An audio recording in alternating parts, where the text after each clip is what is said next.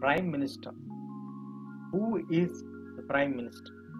What are the powers of the Prime Minister? Who appoints the Prime Minister?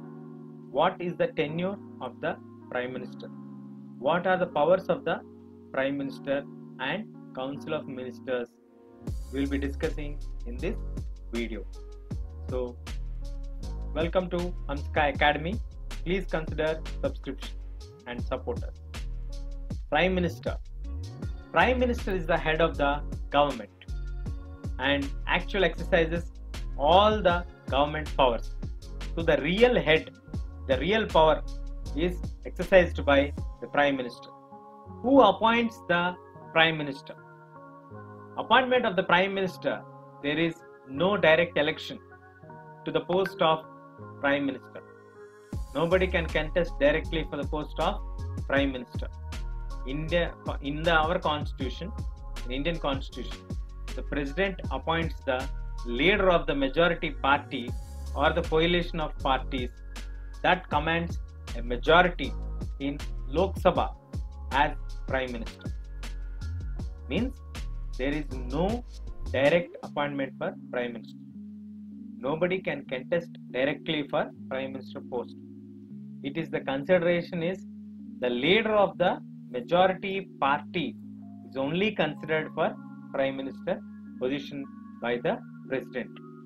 In case no single party has acquired majority in Lok Sabha, then they can call a group of parties, can form together as coalition and suggest their leader as the candidate for Prime Ministership to the President.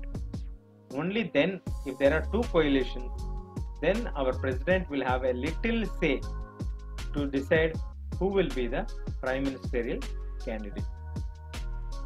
So, appointment of Prime Minister is not done through Prime Ministership. It is done through the leader of the majority party will be chosen to be the Prime Minister. Collective responsibility for any decision or action of the Cabinet.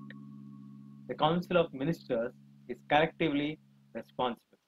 If any of the Cabinet decision is not approved by the Parliament, if any of the Cabinet decision is not approved by Parliament, the entire Council of Ministers have to resign.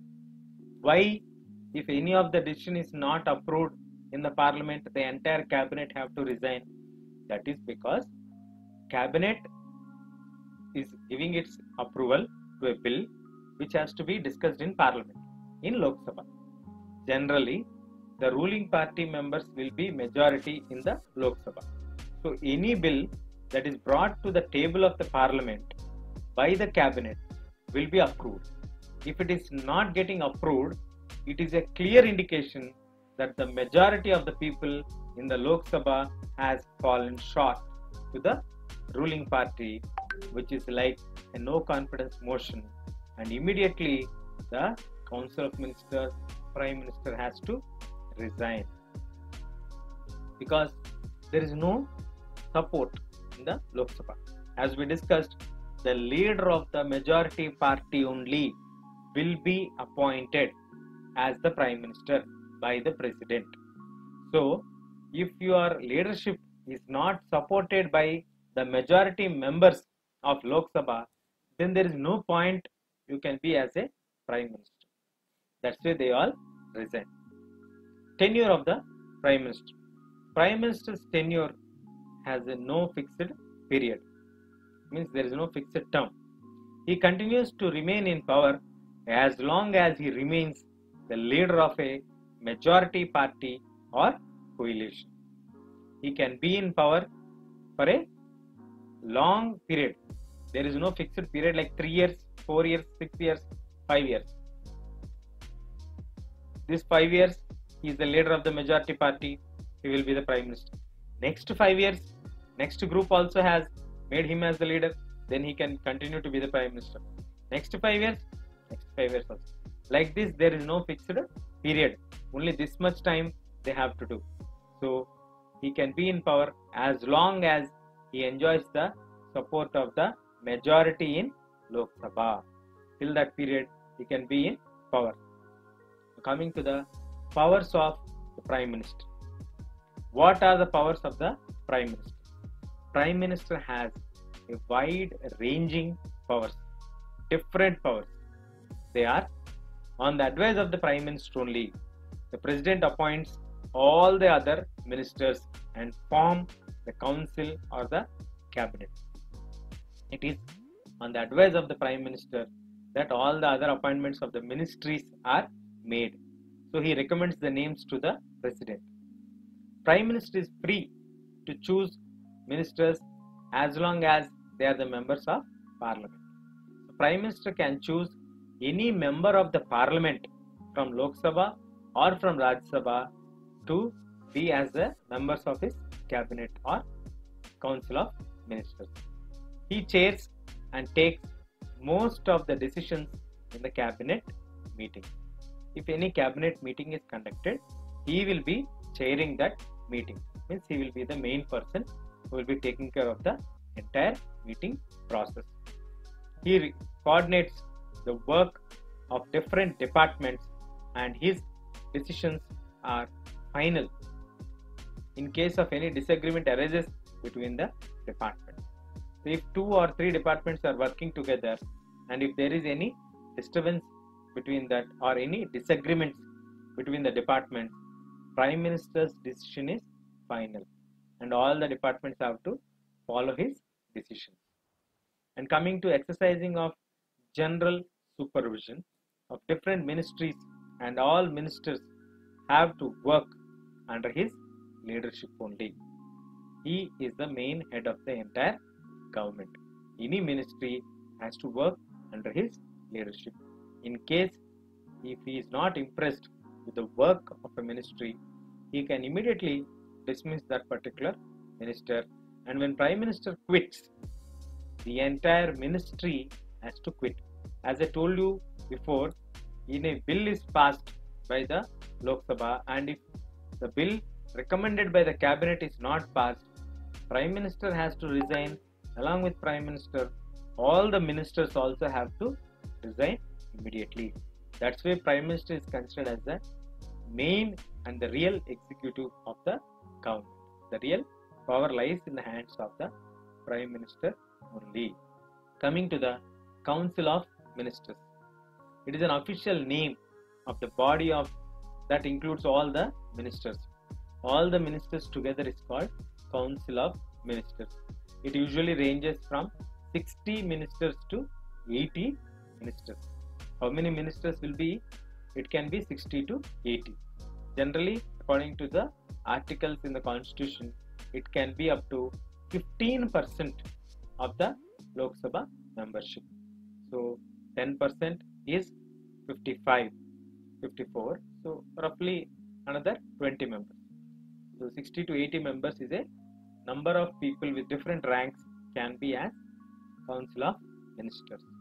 The Council of Ministers has collective responsibility and they all are usually top level leaders of the ruling party or parties who are in charges or who take care of the major ministries. Generally, the senior most leaders only become the cabinet ministers and they meet and take decisions on the name of the Council of Ministers. There is cabinet, that is the inner ring of the Council of Ministers, and it comprises about 20 ministers. Finance, Home, Defense, like this. They have 20 key portfolios whose ministers form as the 20 ministers, that is cabinet of inner ring. Cabinet is the inner ring of the Council of Ministers, means the key portfolio ministers will be the cabinet ministers.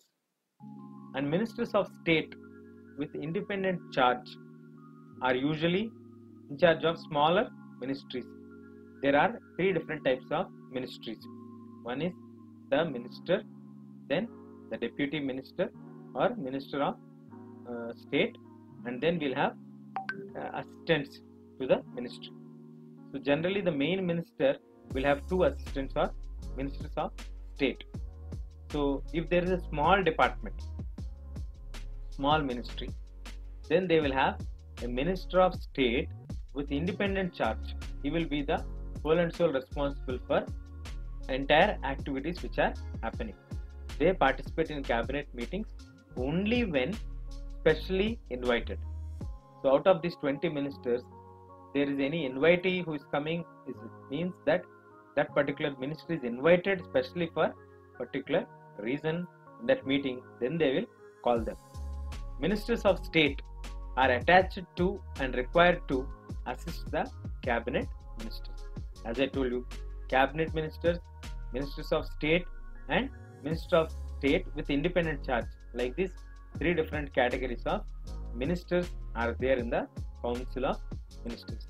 Council of Ministers generally consists of 60 to 80 ministries. The key ministries or portfolios form the cabinet. Their number is around 20 ministers. Only on special invitation, the ministers of state with independent charge can also attend the meetings of the cabinet if they are invited. Only on special invitation. Appointment of the Council of Ministers. As we learned that appointment of the Prime Minister is done by the President, and on the advice of the Prime Minister, the President will appoint the Council of Ministers. They are usually from their own party or coalition, the majority in the Lok Sabha. Sometimes a person who is not a member of Parliament can also become a minister, but such a person should get elected to one of the houses, either of Parliament, Lok Sabha or Raj Sabha, within 6 months of his appointment. So once he is appointed in January, if he is appointed, by July he should be the member of either of the houses of the Parliament within 6 months period of time. And cabinet form of government. What is cabinet form of government? Since it is not practical for all ministers, all the 80 ministers to meet regularly and discuss everything, every moment, every issue, the decisions are taken in the cabinet meetings.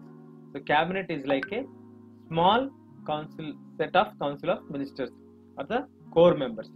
That is why parliamentary democracy is the most countries is often known as cabinet form of government.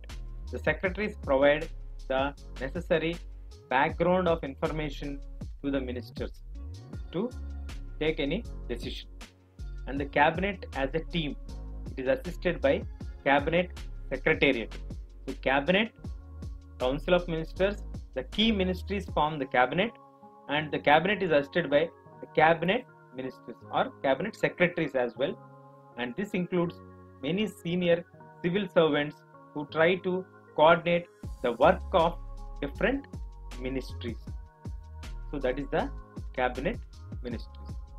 And cabinet form of government is common in most of the democratic countries. Why it is common? Because in any democratic country, it is practically not possible to call all the ministers, sit and discuss every issue.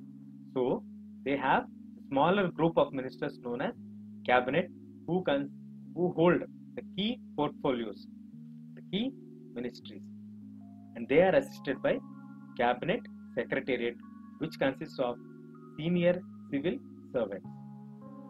So Prime Minister, Council of Ministers, and cabinet form of government. The real power lies in the hands of the Prime Minister. There is no fixed tenure for the term of Prime Minister. He will be as Prime Minister as long as he commands the confidence of the majority members of the Lok Sabha. That's all we have in this video. Stay tuned. Thank you.